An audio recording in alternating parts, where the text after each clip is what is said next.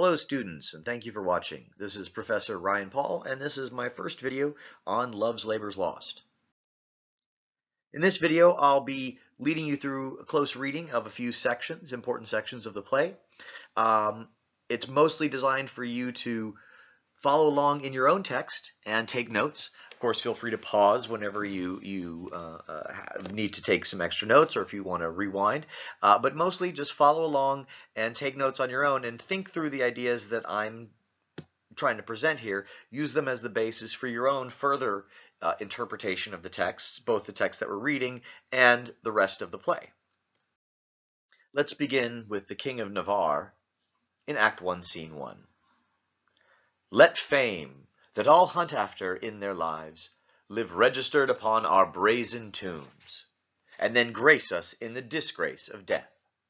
When, spite of cormorant devouring time, the endeavor of this present breath may buy that honor which shall bait his scythe's keen edge, and make us heirs of all eternity.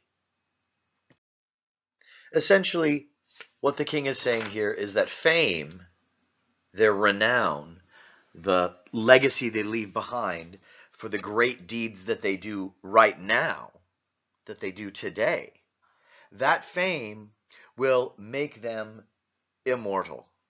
That fame will last beyond their deaths and will take them into a form of eternity. Even though they may have died on this world, what we do today lives beyond us. That's the essential idea that he's saying. What we do now will make us famous. So it's a bold statement. And it's also a hopeful statement. So we can think about some of the big issues that it raises. The idea of life and death, right? The problem that we are all going to die and that we know that we're going to die. The great problem of the human experience. The desire for immortality, the desire to live beyond our present breath, yet the knowledge that we can't. And the incessant striving in our lives in various ways, in our work, in what we do, in the art that we create, in the children that we create, that we procreate. We are trying to beat death. We are trying to get beyond death and looking for some form of immortality. But we're always facing the problem, the enemy of time. And that's an essential problem that all humans face. What concrete images does the king use in his language? What concrete images express these ideas? Well, let's look at them. Hunting, tombs, cormorant devouring time, that is a bird, cormorant, present breath, the scythe, and an heir, to be an heir to eternity. So think about each of those concrete images and what is associated with them. Hunting, the idea of pursuing fame, the idea of something that all people do, that this is a pursuit, that we're always chasing after something that we can never quite reach. And hunting will be a literal action that we'll see later in the play. And it's also metaphorical in the sense of pursuing what were all the various characters hunting after. What are they pursuing and who is being pursued by whom? We might also think about the conventional sexual use of hunting as a metaphor, with the woman conventionally as the animal being hunted by the male hunter. That's a very common trope and something that we'll see coming up in this play again and again, the violent eroticism of hunting. Tombs, of course, associated with death, but registered upon our brazen tombs. One, the tombs are brazen, meaning that they are brass or they are permanent, but also brazen in the sense of being bold, being arrogant almost, being shameless. So the tombs are a shameless, bold statement against death. They are the way that the king and his peers will conquer death, even in their own death. But what's written upon the tombs is what's going to last beyond them. So that idea of written word, the written word being something that lasts, and this is compared to their present breath, the breath of life, the breath of the spoken word. Just as this play is concerned with the relationship between words and the things they represent, it's also concerned with the written word as a representative of the oral, the spoken word. And that present breath is the breath of endeavor, the labor, the breath of the laboring man, but also, of course, the breath of their words, the breath of what they speak and do. And that, again, as I said, is contrasted with the registered words that are written in stone, carved in stone, literally, on the tombstones of the king and his peers when they die. But this present breath will last somehow by making itself permanent. And that exhalation of breath is in contrast to the inhalation or the consumption of time, the way the bird, the cormorant, consumes time, devours it. It has an unceasing appetite. No matter how much it eats, it will always eat more. So it's a kind of perverse parallel also to the idea of hunting. The hunter is pursuing something he can never quite catch. The cormorant is devouring time and will always keep devouring it. So that idea of something, a desire that cannot be fulfilled, is expressed in both of those. And this play is very much about desire. And as we'll see in the end, even though it's a comedy, it's also a comedy in which the comic ending, the desired comic resolution or fulfillment, is withheld from us. And the idea that their breath, their current breath, will make them heirs of all eternity. So they are breathing now, they are alive, they are in some sense fathering themselves because they become the heirs of eternity. They become the children of eternity who inherit the eternal life of their own fame. So they become their own fathers in a certain sense. They reproduce themselves through their actions, which will live beyond them in fame, in eternity, despite their death. And of course, this is a play about love, this is a comedy, this is a play about romance, so it's also about heirs and inheritance and reproducing. So we have a contrast then set up at the beginning between the king and this exclusively male, masculine pursuit of fame, and the heterosexual pursuit of reproductive eternity through children. Let's move on. Therefore, brave conquerors, for so you are, that war against your own affections and the huge army of the world's desires, our late edict shall strongly stand in force. Navarre shall be the wonder of the world. Our court shall be a little academe, still and contemplative in living art. You three, Baron, Dumaine, and Longueville, have sworn for 3 years' term to live with me, my fellow scholars, and to keep those statutes that are recorded in this schedule here. Your oaths are passed, and now subscribe your names, that his own hand may strike his honor down that violates the smallest branch herein. Fairly straightforward in terms of what the king's saying, right? He's saying that we're all going to sign this agreement that we've made, that we're going to stay here for 3 years to study.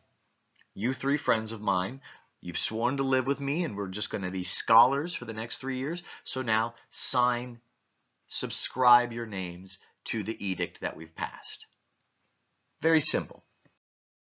What's more interesting, or at least more complex, what makes the edict interesting, is the way that they describe why they're doing it, or why the king describes why, and the nature of their activity. He describes it as a conquest. They're conquering their own affections and the world's desires. So this contemplative period is in contrast to the desires, the passions, that is, the animal passions that pull us one way or another in our daily life. The world's desires for wealth, for women, for good food and luxury, right? Instead, they're pursuing a higher order, fame, something that's going to live beyond them, and they're going to do that through studying philosophy, essentially, studying the great works of the past.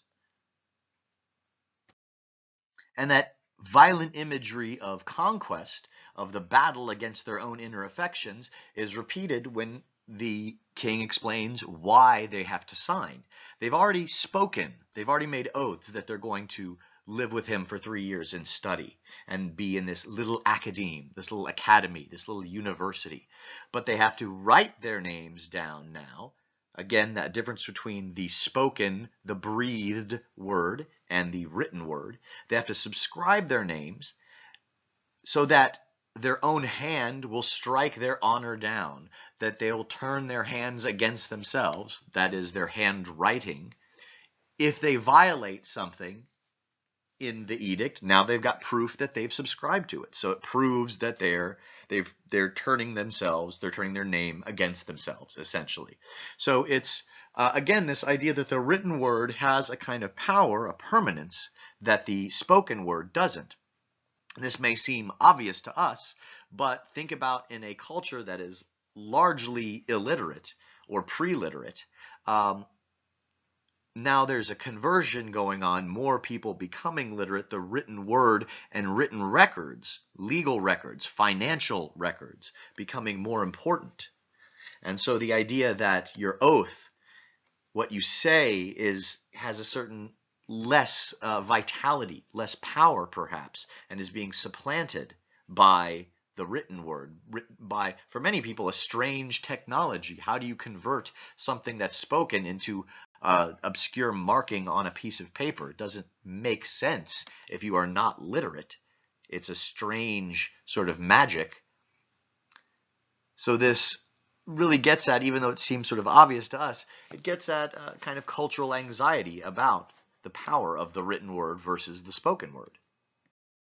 I'll skip over Longueville and Dumain's speeches, except to say, notice the contrast that both of them play upon, the contrast between the mind and the body, the contrast between higher spiritual, intellectual things and worldly things.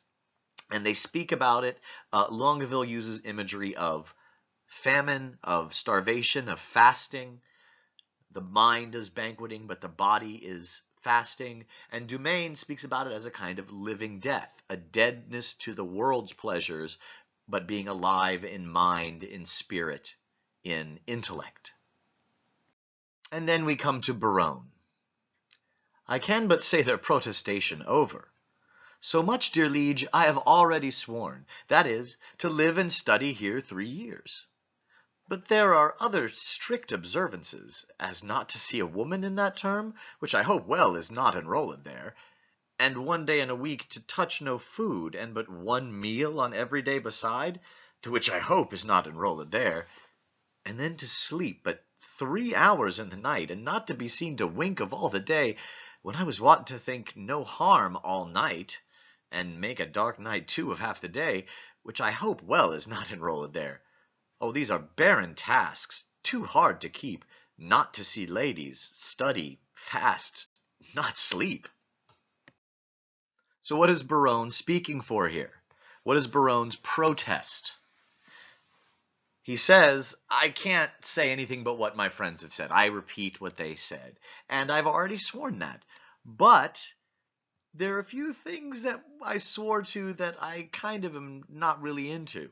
I really hope that they're not actually written there. Yes, I said them, but I don't really want to follow them.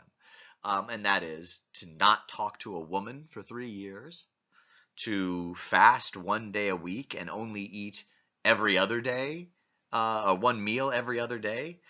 So not to eat good food, and to only sleep 3 hours during the night and not to sleep at all during the day, when normally I like to sleep all night and nap half the day. I really hope those things are not enrolled there. I hope they're not written there. So he's speaking perhaps on behalf of all of us who say studying is one thing, but why suffer? And what follows is a back and forth between the characters where Barone very wittily, very cleverly undermines the king's pretensions to knowledge.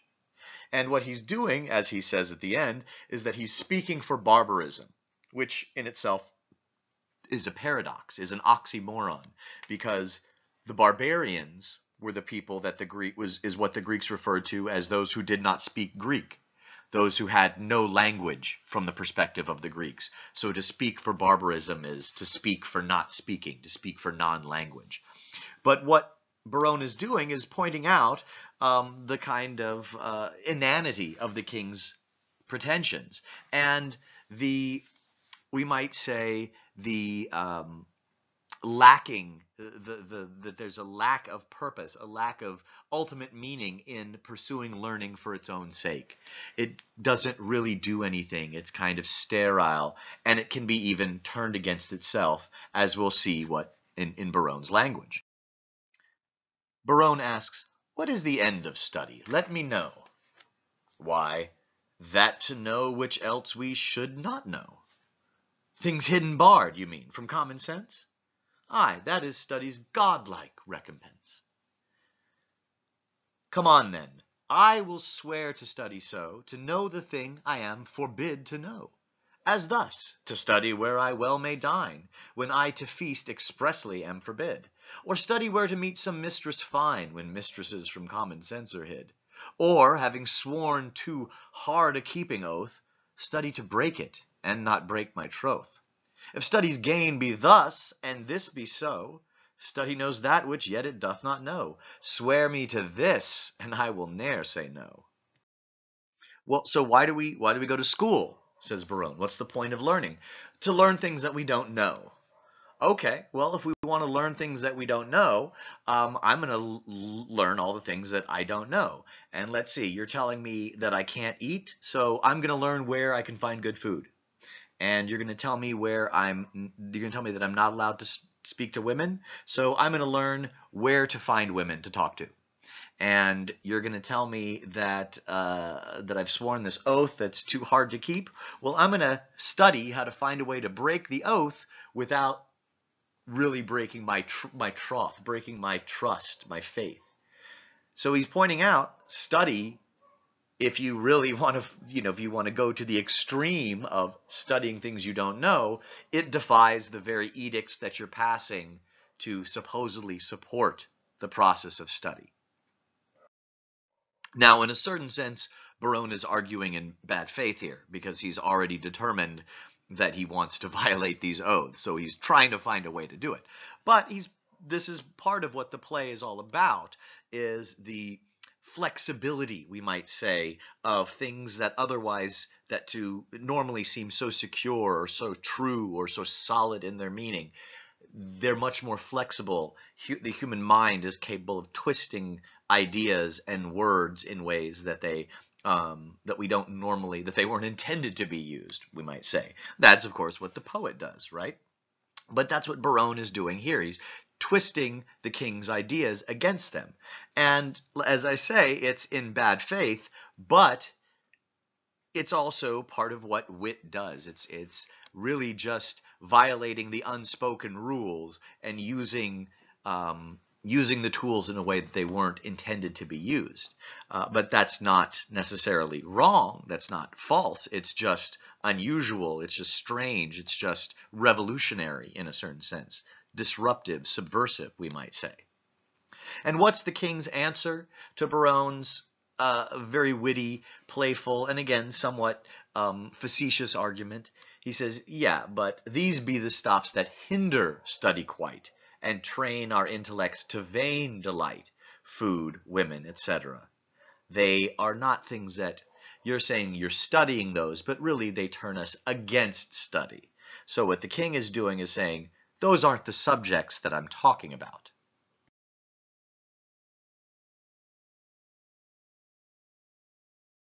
So this is a very dense and complicated passage, I think. And a lot of it is because Barone repeats, and he repeats the same word over and over again, but each time with a slightly different meaning. For example, light seeking light doth light of light beguile. He uses the word light 4 times in one line, and each time it's a slightly different light that he's talking about, we might say.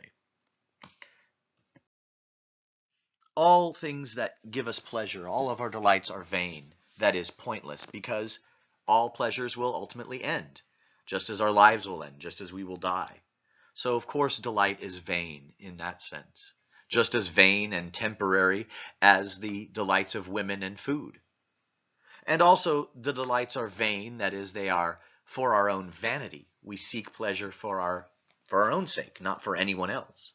Just as the seeking of women and food is vain, is vanity. So all delights are just as vain as those that the king has condemned.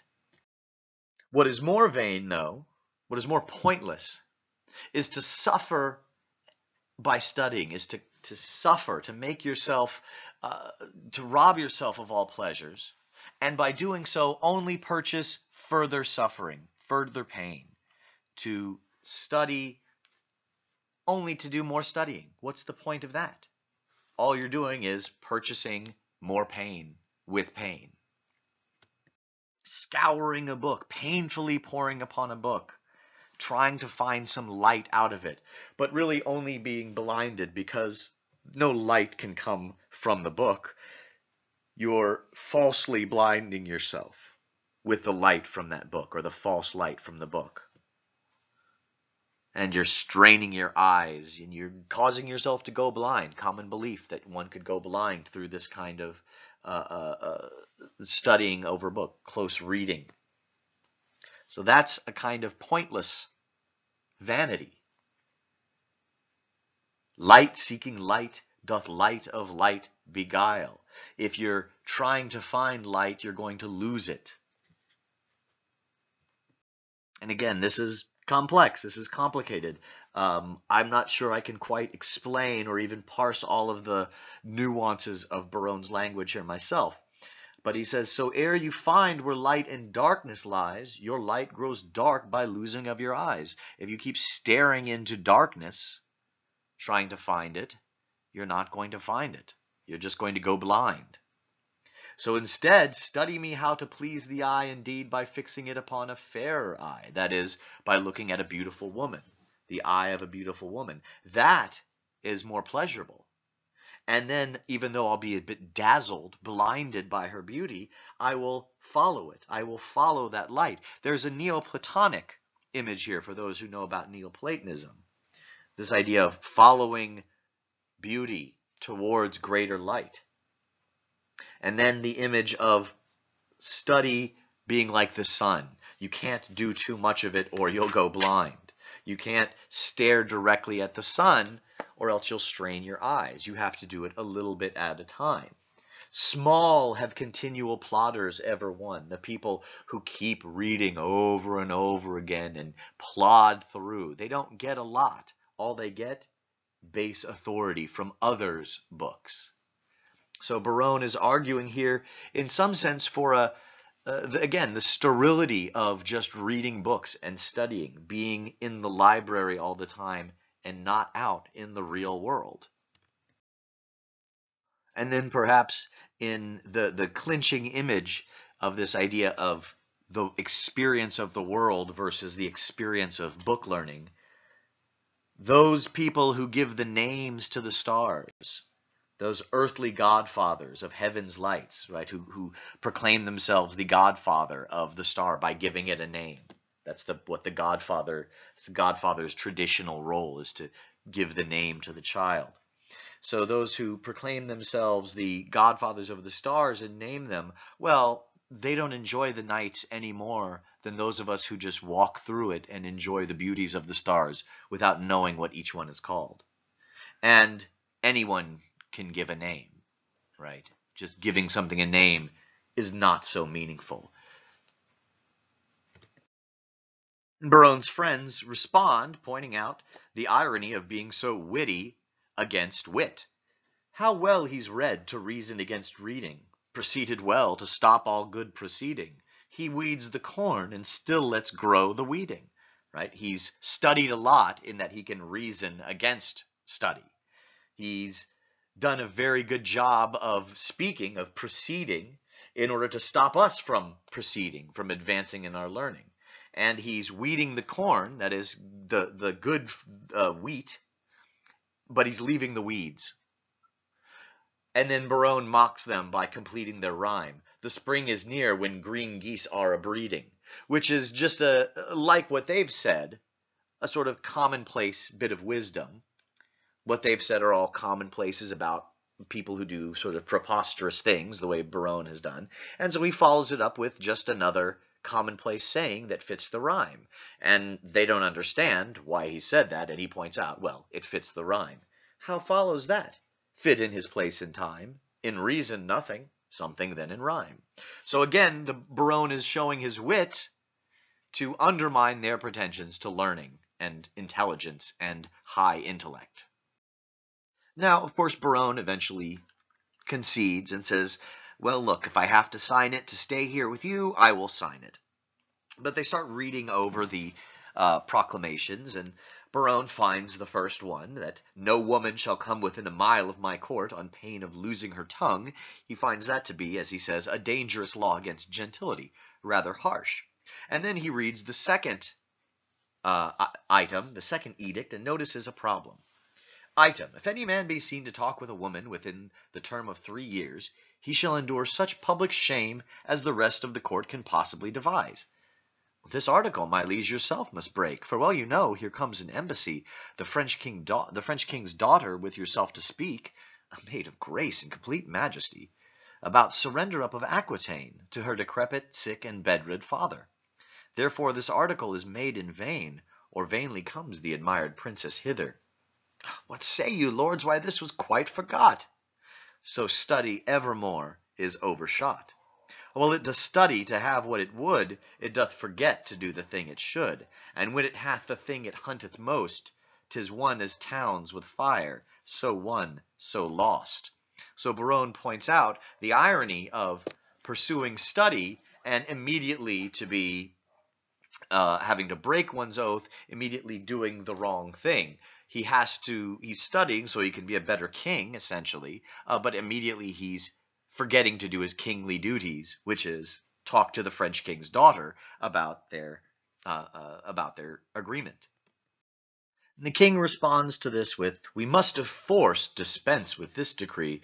She must lie here on mere necessity. So we have to pause this decree, we have to put it aside for the moment because of necessity. And Barone very wittily points out that necessity will be a very useful excuse. Necessity will make us all forsworn 3,000 times within this 3 years space. For every man with his affects is born, not by might mastered, but by special grace. If I break faith, this word shall speak for me. I am forsworn on mere necessity. So to the laws at large I write my name, and he that breaks them in the least degree stands in attainder of eternal shame. Suggestions are to other as to me, but I believe, although I seem loath, I am the last that will keep his oath. So he's saying, well, necessity is going to be very useful. Again, everyone has their own affections. Everyone has their own passions. And we're not born with the ability to master them ourselves. It's only grace that gives us the ability to master our passions. This is a standard sort of Christian notion that grace is what helps us to get beyond our sin. So he says, hey, the good thing is, though, if I break faith, if I am false in my oath, I will say it was necessity that did it. Okay, let's just do a quick wrap-up of this first video.